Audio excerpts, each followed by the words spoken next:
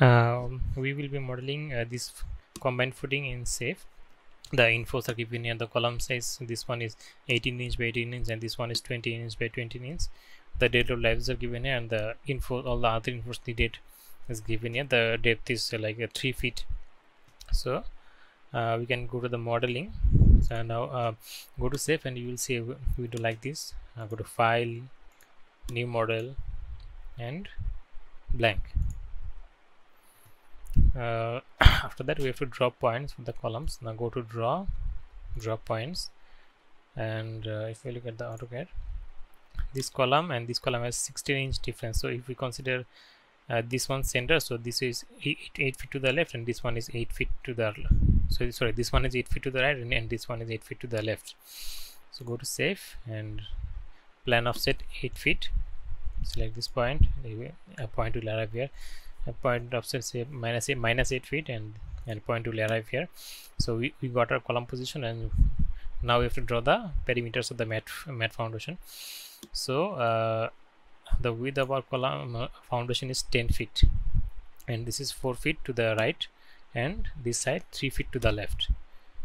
So plan offset 4 feet in X direction and 5 feet in this direction. So okay, and minus 5 feet.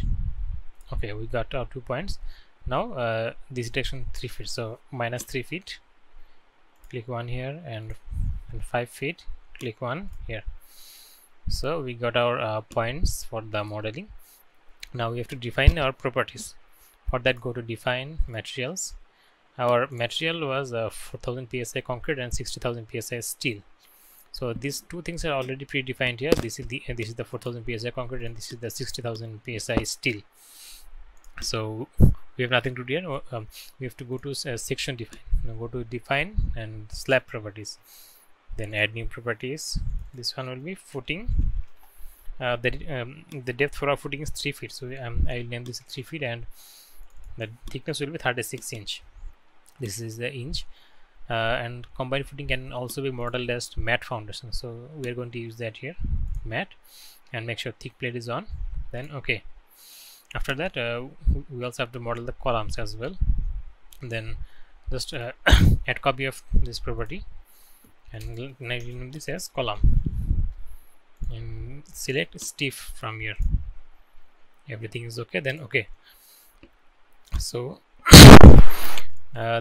now we can draw then. So go to draw, then select quick draw areas around points, and our column was this one was 18 inch by 18 inch and this was 20 inch by 20 inch. So just type in 18 space inch, press enter, and it will automatically convert 18 inch, enter. So select this point and it will be drawn. Similarly for the other column, we have 20 inch and then 20 inch, then select this point. Now we have to draw the mat. For that, go to this option and select footing. This quick draw rectangular, then click and drag from here. So it is drawn already. Our entire footing is drawn. Now we have to assign the load data. So load for this column was 200 kip dead load and 150 kip live load. So go to and save and select this option. Just drag on this point and this point will be selected, and go to assign load data and point loads. So the dead load was 200 kip, and the punching shear size it will be the dimension of the column. So for this column it is 18 inch by 18 inch and 200 kip dead load. Then okay, again select the point, go to assign load data, point loads, this time live loads, and it will be 150 kip. Then okay, again similar things you have to do for this point, and for this column it was 250 kip dead load and 200 kip live load. So select this point, go to assign load data, point loads, from live it's selected dead, and this is 250 kip, and the size will be this time 20 inch by 20 inch. So okay, again select this point, go to assign load data, point loads, this time it will be live loads. Okay, everything is fine. If you go to the 3D, we can see the loads applied here. Now we have to define the subgrade modulus. Now what is the subgrade modulus? Subgrade modulus is actually the ultimate pressure divided by the allowable settlement. The ultimate pressure is the allowable pressure multiplied by the factor of safety. The factor of safety which was used to calculate the allowable soil pressure. So normally for soil the factor of safety is 3, and the allowable settlement for single footing and combined footing is normally 1 inch. So 1 inch converted to feet, as this is in PSF, pound per square feet, and the result is 162,000 pound per feet cube. Just copy that and let's go to save and select this surface, and the edges will be green. After selecting, go to assign support data, then soil properties. Soil 1 is already defined here. We can just modify this one and just paste the value here, the subgrade modulus, and compression only. Okay, then okay, after that you will see a lot of support symbols here. And then we have to define the load combinations. Go to define load combinations, add default design combos. For now we will be ignoring the service initial and service long term. Okay, and let's go into this. What are these actually? Select the one and modify. This is the only dead load. We don't need this actually, so we can delete this one. The next one is dead load plus live load. We can rename this one. This rename will help us in future.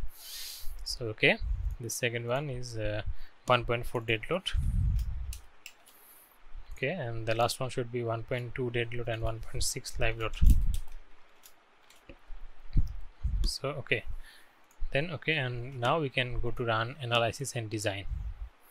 Now you can actually select this one and save. If your deflection control diagram does not look like this, then there is definitely some problems in your model. Then you have to also remodel that. Now first of all, we have to go to the display and show punching shear design. If these values are within 1, under 1, or below 1, then your design then your depth is adequate for punching shear. Or but if this value is above 1, then you have to increase the depth. For that, just unlock the model and go to define slab properties and modify the property that you saw there. For now, as these values are okay, we can now go with this. So now we have to draw the design strips to find out the reinforcement. Now the design strips here, the yellow lines, that these will be our design strips, and the blue mark that you see is the tributary area for this strip. The relative dimensions are given here. Area for this strip will be like a C plus 2D. D is the effective depth of the footing, and C is the column size. For this column, for this strip, it came to be 81 inch, and for this strip it came to be 83 inch. So, and other dimensions are calculated from the dimensions given here. So to draw the strip, we have to first create a point here, and these 2 points. So this is a 3 feet, then 101 inch, 91 inch. Okay, so go to then first unlock the model, go to draw points. This is 3 feet, and this one. So 2 points are drawn. Then next one is then 101 inch.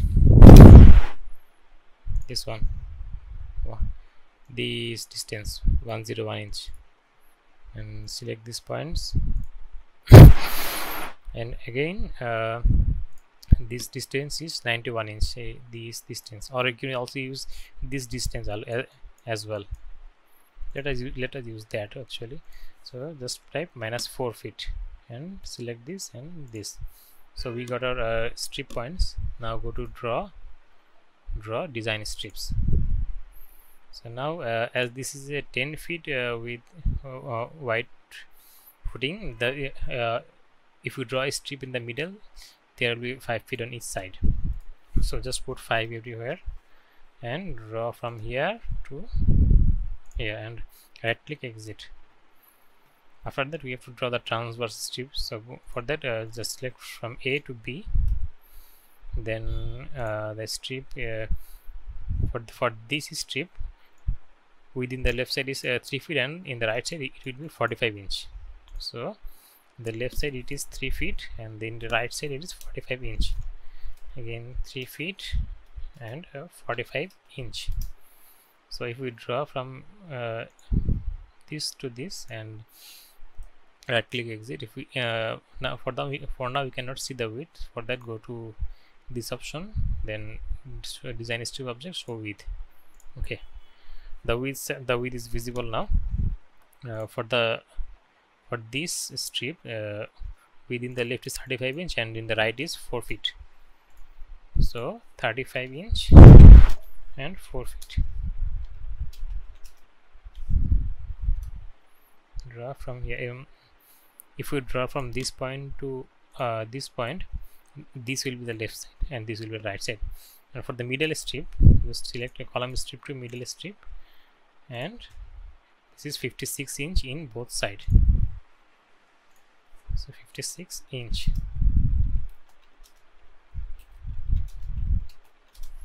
And draw from here to here. So all the areas are covered now.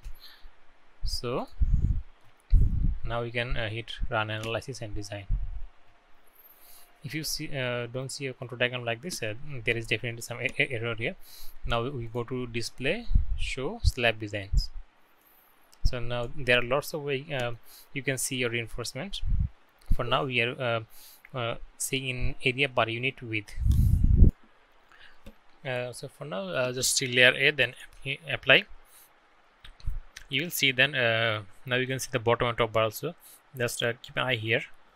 That is showing in the bottom it is showing 0.11 inches square per feet, but here it is showing in the top only 0.7 inches square per feet. Similarly, if you go to the layer B, then the reinforcement is shown here. The it is showing 0.42 inches square per feet in the bottom.